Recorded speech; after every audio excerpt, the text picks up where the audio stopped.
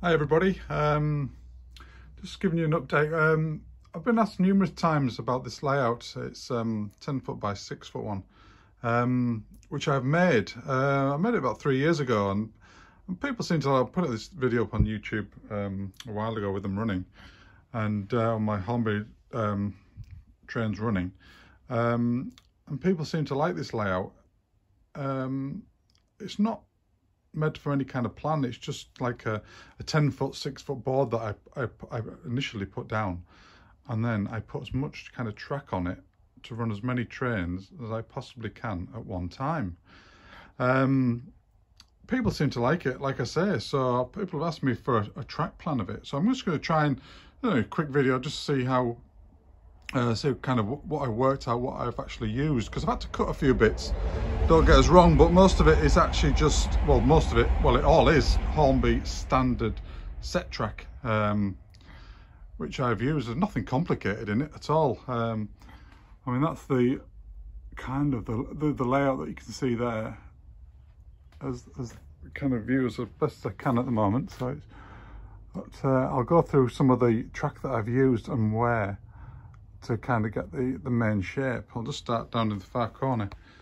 On the outer loops I haven't used any. We'll start with crossings. They're just crossings that I've actually made up. We've got through there, we've got our 601s, which are the straight ones, which are going into the tunnel, which I'll go around the layout and then I'll come back to that. But yeah, they're the 601s, and I just use normal kind of lolly sticks to make up a crossing. And on the outside loops here, these are the R8261 of Hornby, and the inner ones are 609, which are coming on. That's for the outer loop on this curve, and again on the inner loops, these are R609s and these are 607s. Because I didn't want to use anything smaller than 607 with the 605 because they're a bit too tight. So I've followed the round, and then on the outside loop, these are just the Hornby standard express points, which take you in to the long straight. We've got another set of points there, and then we've got along the main straights of these drags here, we've got R603s.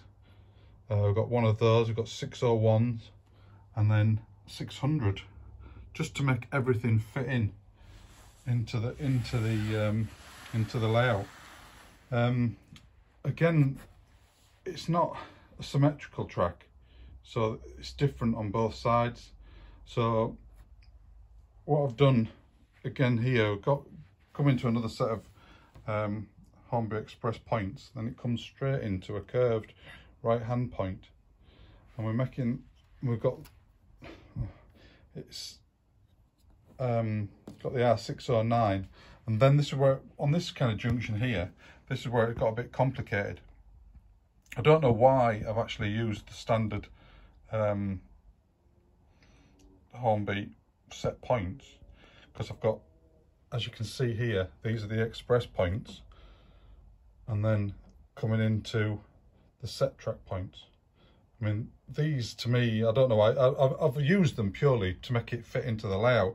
If I'd have used the express points there, I wouldn't have had enough room to get for the curvature that I needed for what I wanted to do.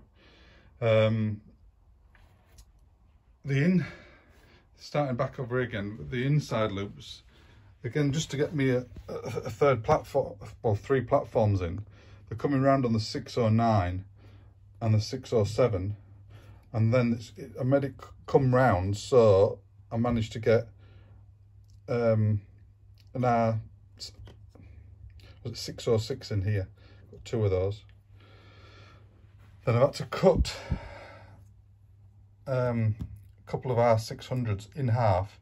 I only do in half because other than that it gets too complicated, and I don't do kind of anything that's going to measure in, that's going to, it's just gets too complicated for other than that. But half of the R600s was enough to just boost what I needed to do. so I had a kind of a nice gap between the inside and the outside layers, tracks. Going round again, this is how I'm fitting the platform in. So I've used R603s on here, and then an R600, and then half of an R600 on there. And then this brings you back into the 606, which is bringing you back in for the, we've got two R606s in there, just to make the kink, so I could get the island platform in with the underground. So yeah, so then we used again on the bringing us back round to the inside loop. These are R609s and 607s, which is bringing you back round into all this complicated. To be honest, I mean, everything on here is electric. All the points, all been built in underneath, but it's not something I really use. I mean, I wouldn't want to show you underneath the layout because there's that many wires underneath it. It's truly an amazing, and it would probably upset a lot of people how I've actually done the wiring, but it's just my way of doing it, and there's just good, you know, good thing we had cable ties anyway, put it that way. But yeah, so we've got managed to got an R607 in here, and again 609 coming to a couple of R600s, and again an R607 and a 609 to bring us back into the back of the layout. As you can see, again, it's coming the section onto the viaducts that I have. It's there's nothing special. Again, it's just there's a couple of bits I had to cut to make fit. Again, here just there's a half R600. Again, like I say, it's just rather complicated. The only one I actually did, there's a couple of little bits I had to put in which were very small, just to make the spacing right in here. But then they got the little short section of Hornby. I can't remember the number now, but yeah, I think I had to cut that section. That was the only bit I had to cut on it, smaller than the half of the R600. And I hope you're following this, because it's been 3.5 years since I made this, and like I said, I never went from any kind of plan. I just made everything kind of everything fit. So yeah, we've got again, it's the, I think we've got another half. I've got another half of an R600 in there. And we've got our 609s and 607s to bring it onto the back of the layout. And then again, it just went a bit crazy just to get another. I just wanted to get another platform, and I wanted to use both types of Metcalfe models stations, the country one and the mainline station that they actually had at the time. And because I obviously like the look of the both, and I just ended up putting a section here to accommodate that. So I ended up putting 3 lines in, so I've got 3 roads, so obviously you can store more trains. And then again, it's just more set track points. Again, everything is just standard Hornby, which you can just buy from the shop, and nothing's been specially made up or anything like that. Obviously, again, it's the cut-in, but it's literally halves of the R600, the shorter straight, which I've done. But then, yeah, we've got a bit of a complicated section which was going into there, but again, everything's electrically got motors underneath, and they across the viaducts here. I end up obviously putting that in. It's a bit like lackadaisy, but it's you don't really see it apart from to get another train across. I mean, it was a bit. I mean, it works, and I probably could have done with finishing it off a bit more nicely, but it is what it is, and I've got what I've done, and it works fine. And then we're coming onto the section, because obviously on it's on two different, it's on a different layer here. There's the viaduct, because it wanted to put it up a bit so you could actually see the trains going across it and give the impression there's kind of probably water underneath or some kind of valley. And then we're going into the tunnel section, and we've got obviously the three tunnels there and the extra one here for the high one, which is all covered over. And we just got the elevated look inside. I can't honestly remember what I've used. There's the 609s, 607s in here, but we just got the elevated track platforms for the just to raise it up at a gentle gradient. I didn't want to do too much of a gradient because obviously if you put the trains pulling a load, it will not hardly go up if you do it all wrong. So just do it as shallow as I possibly can, just to get that little bit of height in there. But I mean, there's an R600 in there, a little bit of a straight one, but the rest of them is just 607s or the 609s. There might be an 8261 in there as well, but I'm not sure, because like I say, I never went with a plan. I just got the board and made everything fit, and then adjusted it to make it fit, to get as much as I possibly could in. Again, it's just normal straight section. There's nothing special about it. It's just purely getting as much in for the track I had, because I accumulated quite a lot of track over the years, and this was my kind of finale of making one. I don't know if you've ever seen my other, if anybody's had a look at my other videos, because I've made quite a few train sets in my time, and I had a lot of spares, and this one was for the kids in the garage when we moved house to my finale train set for them.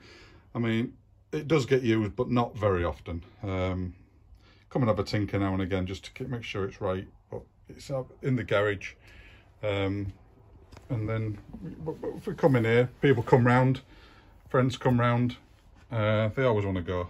You know what I mean? It just is bring the kids round, and we all have a bit of enjoyment sometimes, but it only lasts 5-10 minutes. But I mean, I'm a bit of a scenery guy. I like doing all the scenery.